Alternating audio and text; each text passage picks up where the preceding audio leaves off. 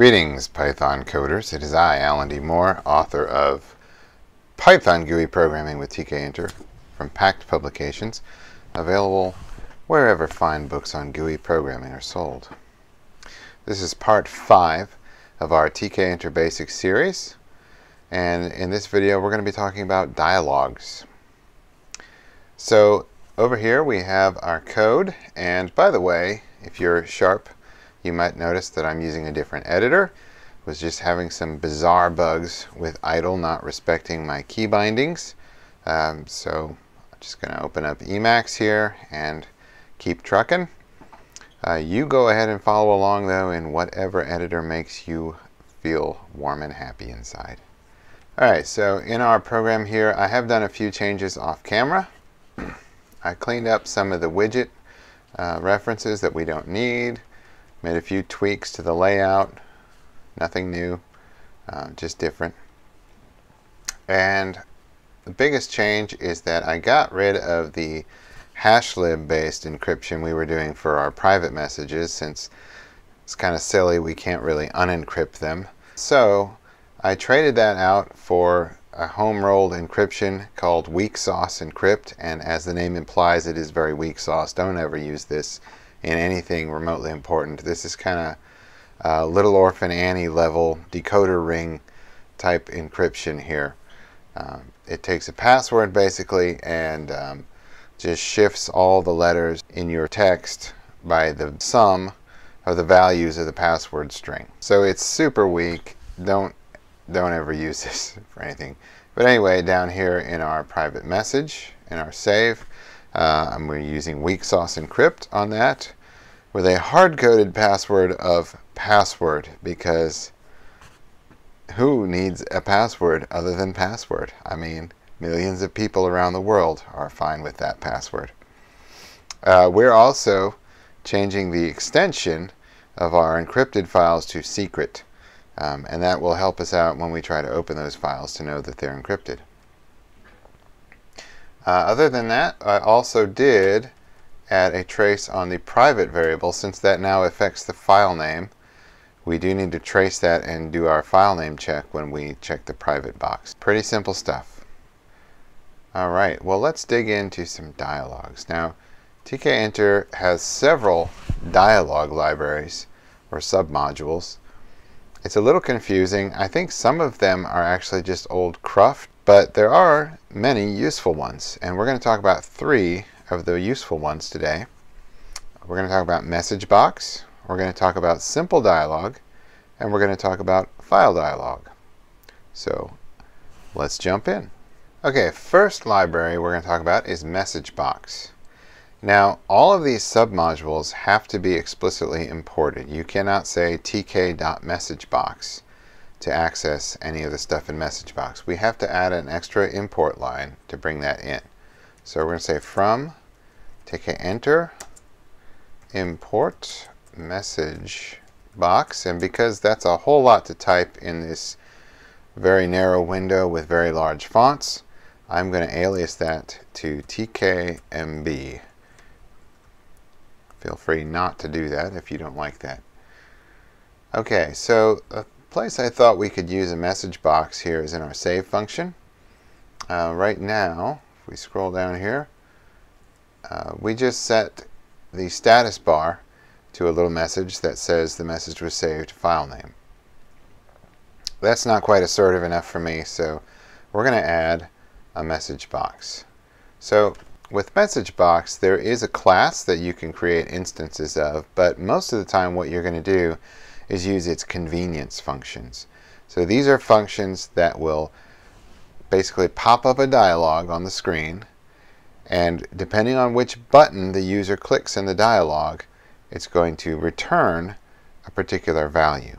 So all these message box dialogs are just a message and buttons, and all you get back from the user is what button they clicked. We're going to use one called show info. So here we go. We'll say tkmb, that's message box, show info, and we'll go ahead and grab this guy Put it in there. Alright, so show info, like all message boxes, takes basically two arguments, positional arguments. The first one is the title of the window. The second one is the message that goes in the box. And you can pass those as positional arguments, or you can use keywords, title and message, whatever style you prefer. Let's go ahead and run this. Alright, so I'm going to say test 1, 2, 3. In hobbies, mark it private. We'll say had a great day doing hobbies, and we will save. And right here you see here is our dialog. Now it's missing a title. That's just an artifact of my particular window manager I'm using. If you're on any kind of normal desktop environment, you're going to see a bar up here that would have your title on it. Alright. Very good, and I hit OK. It goes away. And just in case you're wondering, let's look at that weak sauce encryption. If you can see that here in the text, we've got, I don't even know what that is, some kind of Elvish? I don't know. Maybe you know what language that is, but pretty unreadable, even if we did know what language that was. So our encryption's working. Very good. Alright, so another thing you can do with message box is you can ask a question, and depending on what button the user pushes, you'll get back an answer. You have probably seen dialog boxes like that before. You know, OK or cancel, yes or no, retry, cancel, whatever. Message box has all those. And let's go ahead and use one. I'll tell you what, let's go ahead and put one in its own function so that when we hit the private checkbox, we'll get a little warning. Okay, so let's create a function. We'll call it private warn, and we're going to use this as a trigger callback. So we're going to get the value of private. Let's see. Warn the user about the consequences of private. Private equals private var.get, and we'll say if private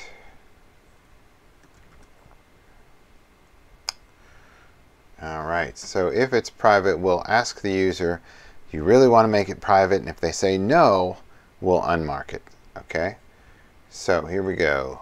So we're going to say response equals tkmb, that's message box.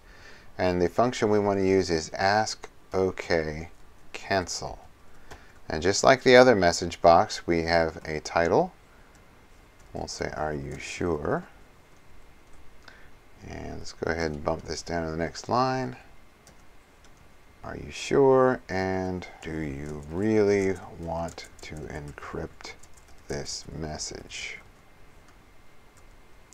So ask OK or cancel will give them an OK button or cancel button.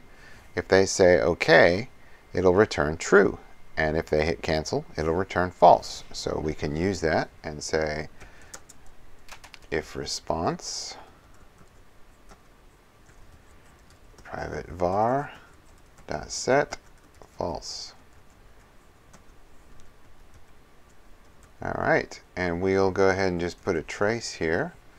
So on our private var dot trace add when it's written to, so write, we will run private warn. Okay, let's try that out.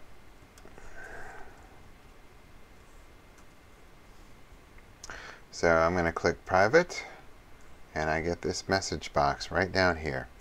Do you really want to encrypt this message? If I say OK, it's, oops, I think I did this backwards. Okay, so if I cancel, it stays private. So I should say if not response, That would make more sense, wouldn't it? Let's try that out. So, you really want to encrypt this message? Okay, it stays checked. If not, it goes unchecked. All right, very good. So that's message box, and there are several other functions you can use. Most of them are just variations on what buttons are presented and what you're going to get back if the user clicks one button versus another. It's very simple stuff. It's essentially you want to show a message and you want to find out what button the user clicked when they read the message. Okay, the next library we're going to talk about is Simple Dialog. Now, Simple Dialog is very similar to MessageBox, but whereas MessageBox could only get back button pushes, Simple Dialog is for asking a user to input a value.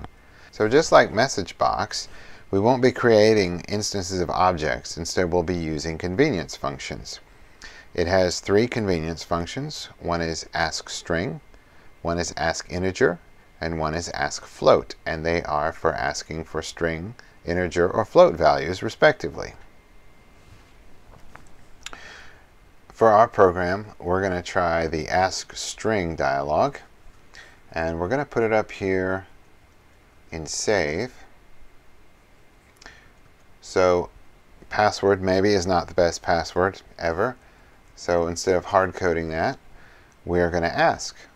So let's say password equals, hey, we need to import this library. So back up to the top real quick.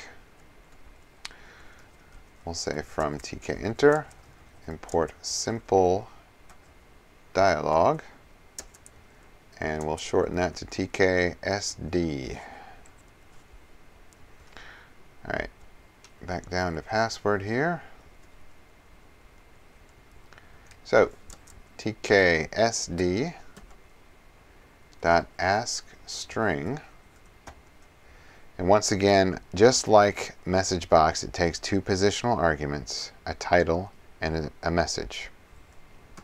We'll say enter password for our title. Let's go ahead and move that down and enter a password to encrypt the message.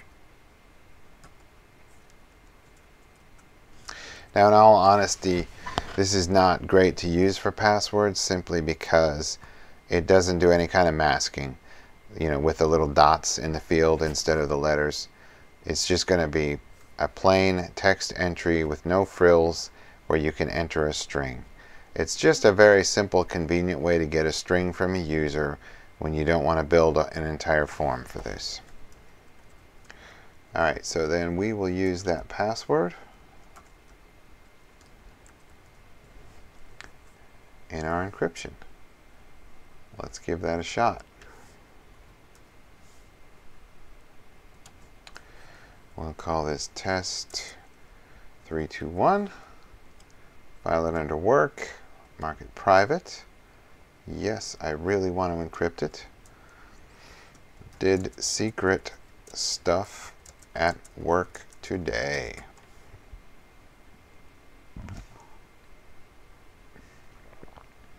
And we're going to save that. Now I have a dialog here.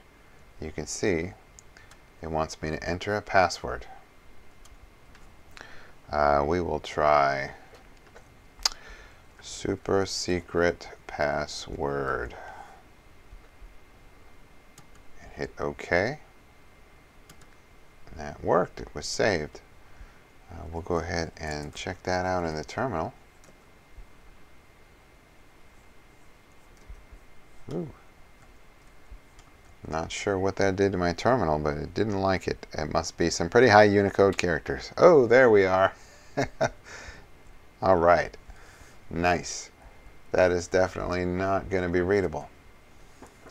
Okay. Interesting. Very interesting. So be careful catting these out. They might run commands for you.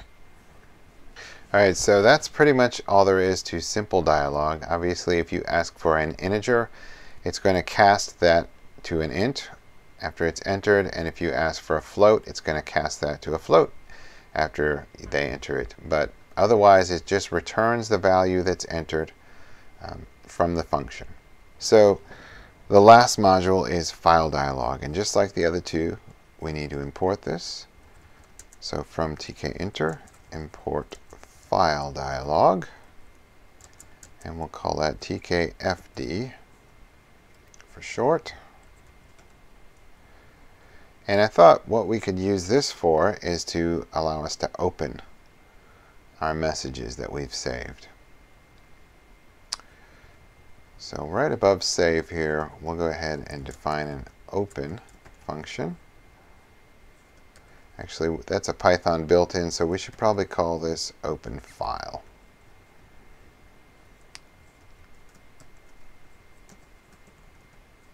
Open a diary file. Okay, so unlike those other two dialog modules, file dialogs are a little more complicated to call. Not too much. We do still use convenience functions, and there are several depending on whether you want to open a file or prompt to save for a file. And they come in two flavors. So there are functions that allow you to ask for a file name, and they'll return a file name. There's also an ask file version of the functions that will return a file handle. So it'll go ahead and take care of opening the file for you, and then you can just go ahead and write to it. Of course, you have to take care of closing it.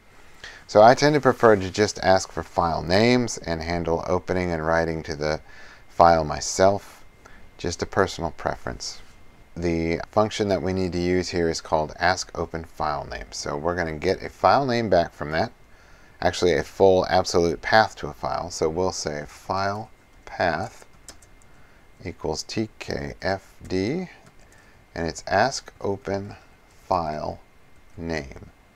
There's also an ask open file names if you want to allow multiple files, but we don't want to do that in this case. Alright, so these, unlike the others, are configured with keyword arguments. So the first one will be a title. Select a file to open. We can specify an initial directory, but I just want to go ahead and use the default, which is the current working directory.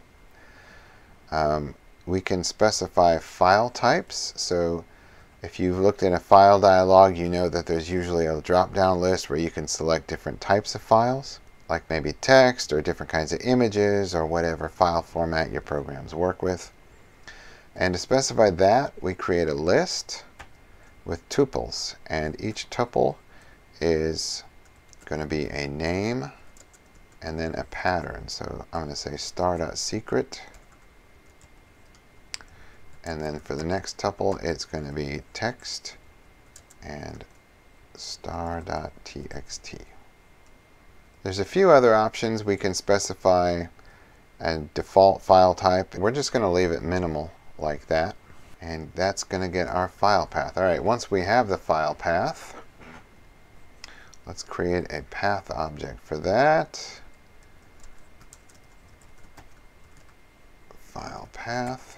So once we create a path object from our file path, we're going to get the file name,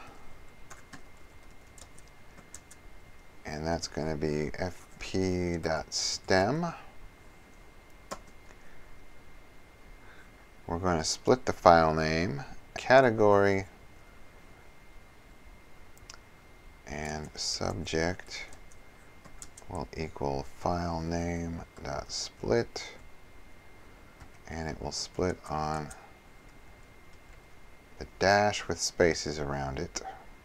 So now we need to determine if we have an encrypted file or not, and we'll determine that by whether or not the extension is secret. So we say if fp dot suffix equals dot secret. That should be double equals. Alright, so if it's secret, we need to prompt the user for a password. So let's go ahead and use our simple dialog again. Ask string, enter password, and then tell you what, before we do that, let's go ahead and read the message. Message equals fp.read text.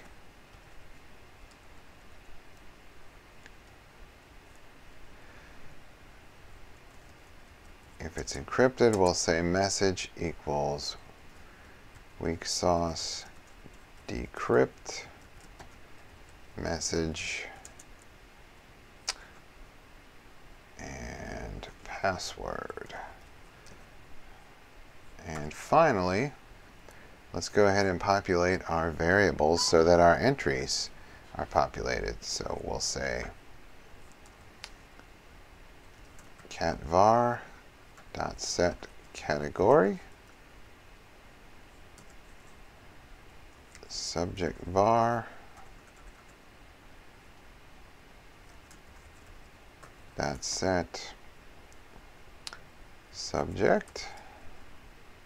So to set our text widget, we need to first delete everything out of it, and then we need to insert our current message into it. So we're going to say delete 1.0 tk.end.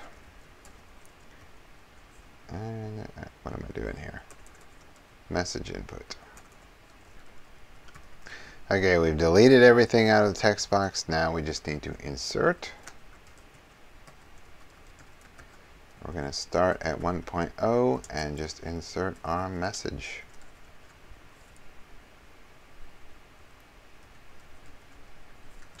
Okay, now we need to be able to run our open file.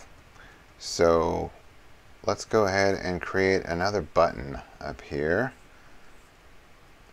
We'll do it right above the status bar. So we'll say open button, tk.button, root, text equals open.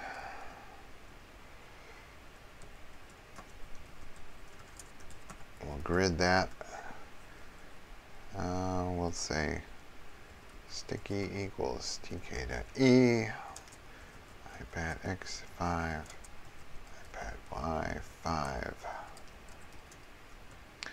And down here after our open file, we'll say open button.configure, and we'll set its command to open file. Okay, let's give that a shot. So first, let's go ahead and save a new message. So we'll say test4. That will be health, private. Yes, I really want to. Had a super great day today. Felt wonderful. We'll save that. Let's use password. It's good enough for anybody as our encrypted password. It was saved. And let's close the program. We'll cat health test4. You can see it's got some very interesting letters there. And now let's see if we can decrypt it here. So we'll go to open. You can see our file dialog right here. Should look pretty familiar to you guys. You've seen these all the time when you open files. So we'll pick our file. We'll try password. And as you can see, you guys were probably screaming at the screen, weren't you? All right. There we go.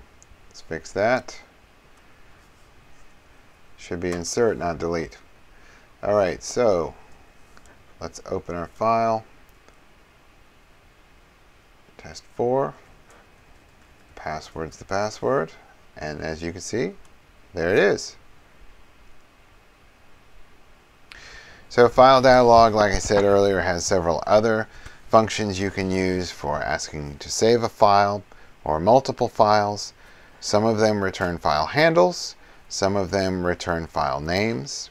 Use whichever one works for you. Not too complicated. That's all we have for today. Hope you found this enlightening. Next time we're going to tackle menus. Y'all have fun coding with Tkinter and take care. God bless.